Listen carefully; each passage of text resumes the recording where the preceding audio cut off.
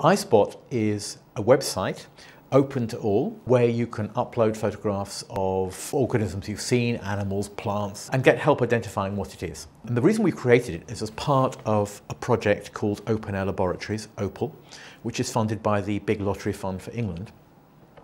And the general idea is to help create a new generation of naturalists. So in Britain we have a wonderful tradition of people being interested in natural history and recording it both as amateurs and professionals.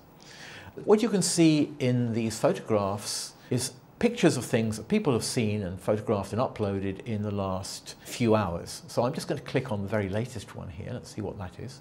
Somebody called Foxy has seen this. It's an ichneumon fly, they think, so they reckon they know what it is. Down here they've given the name. This is the scientific name. Because this is actually probably a fly that doesn't have a common name.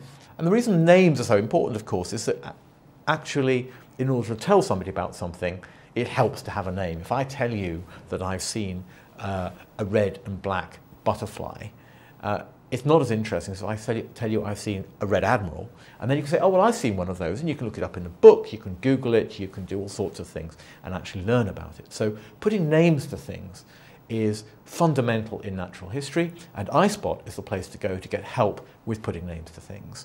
We have this thing called confidence. How certain are you that it is what you think it is? And again, because this is a site for everybody, and not everybody is an expert. In fact, nobody is an expert in all species, that's for sure. When you enter the name, you can select one of a choice of confidence levels, and here this person has said, it's likely to be this, but I can't be certain. The top level of certainty is I'm as sure as I can be. Another thing to see is that this user, Bill Riley, has got an Open University symbol there, and if you hover over it, you can see it says S159 Neighbourhood and Nature. And what that refers to is the fact that this particular user is an Open University student studying our course called Neighbourhood and Nature, and using the website as part of that course. So this website is used by students, it's used by members of the general public, and in fact, it's also used by school children, just anybody who wishes to use it. Let me show you something that a 6-year-old found and posted on iSpot not long ago. This made the national press because it was a species new to Britain. Here's the news item on iSpot, a moth species new to Britain discovered. This is the observation itself. This was a photograph, I think it was taken by the little girl's dad. What happened was, apparently, she said to her mum, "Mum, why is this moth so furry?" The photograph was posted on iSpot. An expert in iSpot who works for us noticed that this was something unusual, suggested it might be this thing called the euonymus leaf notcher. Within 48 hours, we had essentially established that indeed it was a species not seen in Britain before. So you see here, I just scroll through all the comments that people have made. So this is a very exciting find. And then somebody saying, have you still got it? Make sure you keep it, because we want to send it to the Natural History Museum where it'll become part of their collections. And the girl's mum said, yep, we will certainly send it to the Natural History Museum, but first it's going to school on Monday morning for a show and tell. So that's what happened.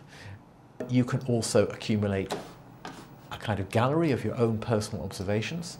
So here you have a whole load of different things that I've spotted in the last week or two.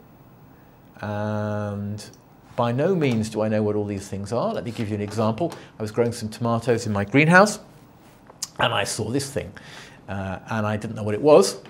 So I put the picture up. Somebody helped me identify it and then put the name in. It's this thing called the tomato moth, not so surprisingly perhaps. A couple of people said, yep, that's what it is. And you can see here there are symbols by their names. So if you've got lots of butterflies, that means you know your butterflies and other insects. This symbol here means that that person is working for iSpot and is an expert on insects. So you can be fairly sure that if they say they agree with you, they know what they're talking about. And then we've got a couple of nice features here. You see, there's a link to that species on the Encyclopedia of Life.